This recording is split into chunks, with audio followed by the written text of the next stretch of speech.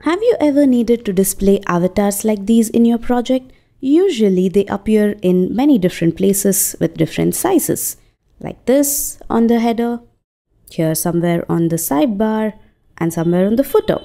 Most of the styles for such components are the same, like they have the same border radius, shadow, etc. But only the size is different.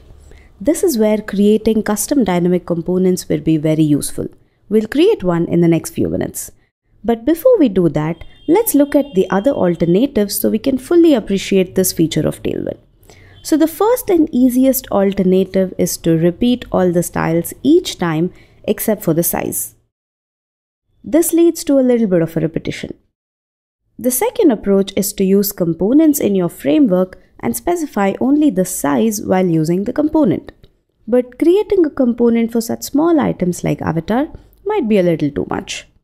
Third approach is where you can extract all the common classes, create a component in the inputs style sheet, in the components layer with one of the sizes, and then override this size directly in the markup using utility classes.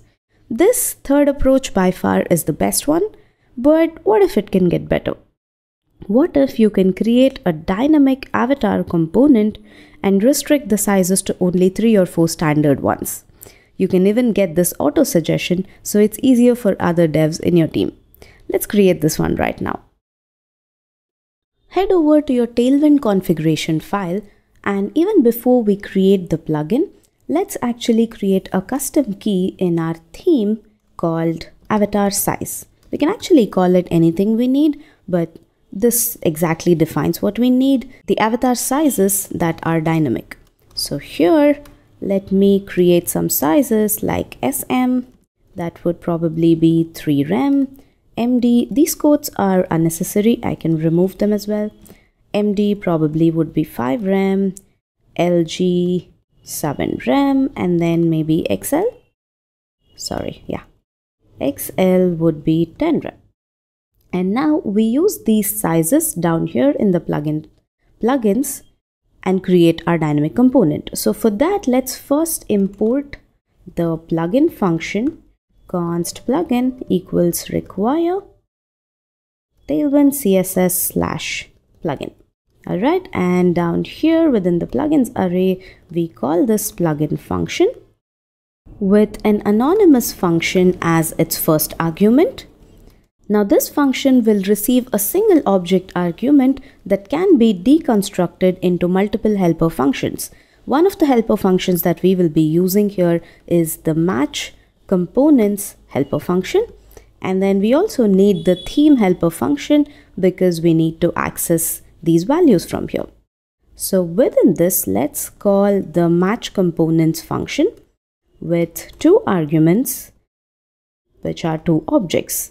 The first one is the class name that you want to call it. So let's say we need the class prefix to be avatar and suffix to be these sizes. So we say avatar, and here we define the values this way. We give the CSS rules here. So the width is same as this value, the size. So value, height is also same as the value. And then we have the other common styles, like let's say border radius, which is in our case 9999 pixels, which is same as rounded full. And let's say we want a shadow, or it has to be box shadow. And we might want to take this from the theme, which would be, this should be in single quotes, box shadow.md or something. So any other common styles can be added here, and these will be dynamically filled once we enter the second argument, which is values, and they must be taken from the theme, and the key is avatar size. Alright, so that is it. Actually, this should work. Let's check. Let's go to our index.html and try to create an image. I've picked up an image. And then let's give it a class, which is avatar, and there you go. You are getting auto suggestions for avatar SM, MD, LG, and XL. Let's just say Excel for now and see if this is working.